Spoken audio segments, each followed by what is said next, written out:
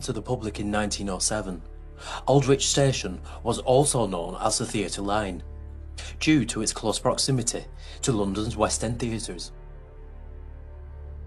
The tunnels at Aldwych Station were used as a raid shelter during the Second World War, where hundreds would take shelter during the bombing raids.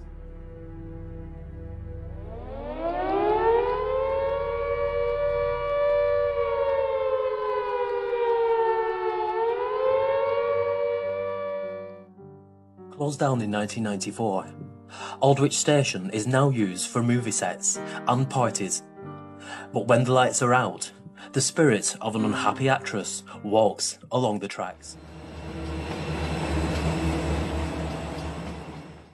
Cleaners at Aldwych Station, along with numerous others, have each reported sightings of the ghostly figure of who they believe to be an actress named Margaret, who seems to be deeply unhappy with her final curtain call.